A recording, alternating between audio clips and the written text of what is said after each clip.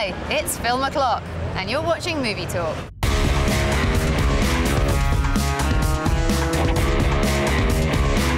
In tonight's showbiz news, Patrick Stewart has been backing his late bid to become London's mayor, with some tough talk on how he'd cut crime in the capital. Having spies in people's houses, torturing people, ruling by fear. Well, he'll get my vote.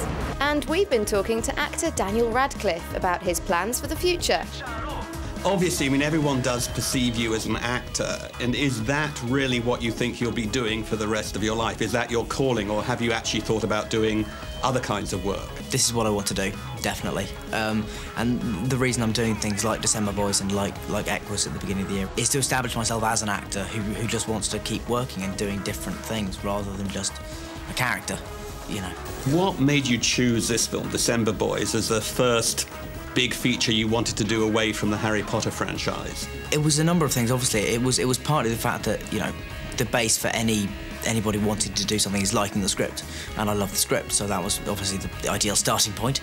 And then it just fitted perfectly in terms of timings, you know. It was between Harry Potter 4 and 5, it was a character that was very, very different from Harry, and all those kind of things, just it sort of fitted into place rather nicely. More of that to come tomorrow, but for now, you're all up to date.